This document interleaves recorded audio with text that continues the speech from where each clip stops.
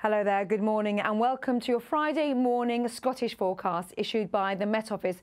Spells of rain across the east, blustery showers in the west and a chilly start to the day. You can see where the sunshine is. Showery rain across the far north, and this rain quite intense for a time across the eastern side of the country, clearing off the scene, taking with it the strongest winds. But through the afternoon, a blustery breeze rattling in from the northwest, bringing with it a lot of showers with the chance of hail as well as thunder. In between, yes, you'll see the sunshine, but frequent showers pushing across from the northwest and temperatures struggling, feeling cold in that wind. 13 will be your high. And if you are stepping out through Friday evening, showers will become few and far between, particularly across more southern and eastern areas. But for Dumfries and Galloway, you'll see some frequent bursts through the evening time.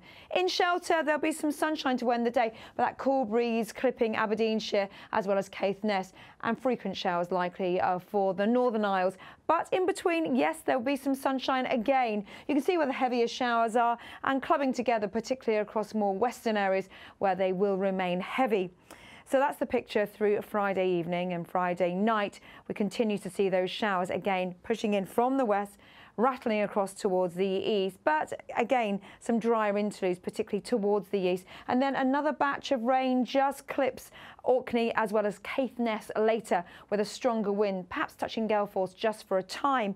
Temperatures struggling overnight into Saturday morning. It's going to be a chilly old night, dipping down to around 3 to 5 degrees Celsius at the very lowest.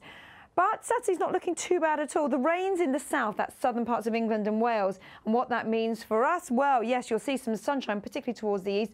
Dry skies elsewhere, but the clouds coming and going, perhaps a few showers across the far north. Bye-bye.